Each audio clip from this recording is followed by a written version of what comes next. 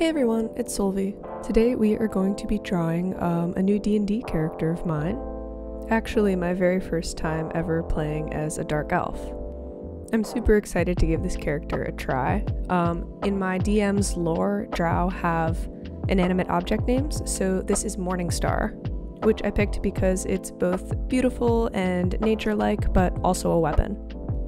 When I was doing this sketch, I fully intended for this to be like a quick drawing, pretty simple and pretty flat, and then I decided actually that I wanted to do some pretty extreme dramatic lighting.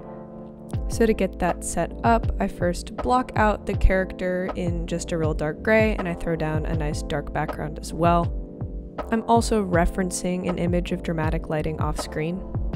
And you are actually currently watching my first attempt to lay down flat colors, but ultimately I decided that I wasn't happy with this and that it was looking a little bit too muddy for me. So I ended up starting over with the flat colors, which I'm doing now. This time I'm laying down my colors with the airbrush, and I'm using the lasso tool to keep things really sharp and clean. You can see now that I'm laying out these really sharp highlights. I wanted to push myself to do highlights with a hard edge, which is something that's honestly a little bit intimidating to me. But you can see that using the lasso and the airbrush tool, this already looks much cleaner and neater.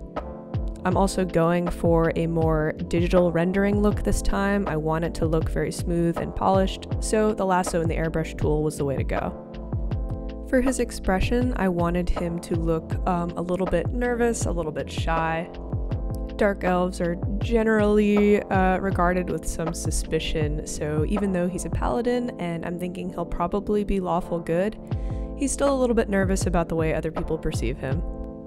Sometimes it is really tricky for me to pull off white eyes, but I think I managed it this time. Some people manage to do like white eyes and white eyelashes and white eyebrows and white hair, and it like still looks good, but for me it always just ends up looking like soup. So I decided to give him dark lashes and dark eyebrows to help give a little bit more contrast in his face. I also had a lot of fun with the white hair, bringing in these like blue and lavender shadows to give a little bit more depth. You can also see that I really push the pink in his ears to make them seem more translucent. And I think it gives his skin tone a lot more life rather than if it was just like a flat purple. Now this video is almost over and I have still not started rendering his hand yet. Luckily for me, the hand was in a pretty straightforward position this time, so rendering it actually didn't take me very long.